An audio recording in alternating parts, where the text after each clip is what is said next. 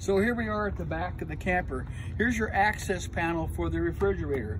Very nice. You come over here and there was nothing, no way to get to it.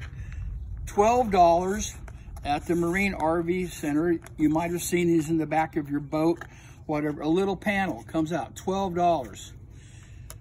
5-inch hole. The top of this lid right there is 5 inches. So I came outside, there's my little pilot hole I drilled. I traced this onto the camper and I cut a hole in here. And if you come and look,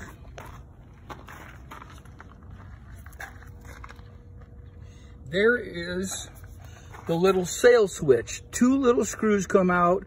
You pop off the wires and put your new one on. Shazam. A MacGyver moment. Thank you, my wife Claire, because she watches MacGyver.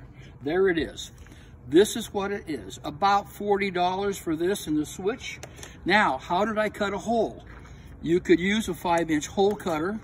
I don't have one, or you could buy one for about $45. I simply drilled a series of holes with a 1/4-inch bit, used my skill saw, cut the hole out with a skill saw, carefully, paying attention. You want someone inside the camper to make sure that you are not drilling too far. So you might need to mark your drill bit when you're drilling through the camper so you don't hit anything inside.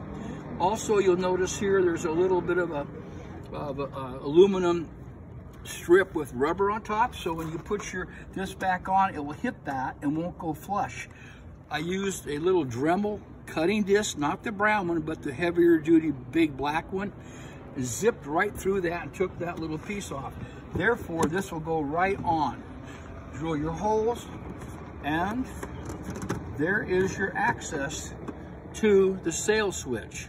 Nothing to it, only took a few minutes, and I'm sure I saved a couple $100 in labor. Best wishes from Claire and John from Idaho. Have a good New Year. Now you know.